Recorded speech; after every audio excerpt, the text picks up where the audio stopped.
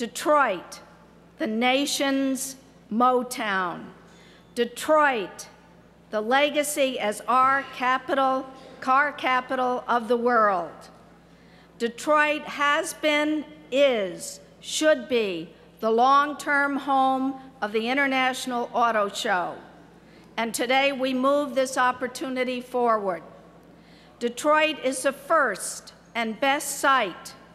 In fact, I recognize this almost a year to the day on May 28, 2008, when I offered legislation that should the parties regarding Cobo Hall reach agreement, $25 million each over 2 years from the 21st Century Jobs Fund would be appropriated to jumpstart the innovation and expansion of the convention facility in Detroit.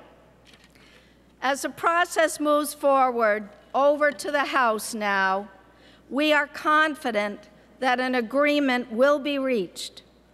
We are also confident that negotiations will continue to recognize all aspects of the 4 bills. In the end, what's good for Detroit is good for the whole state.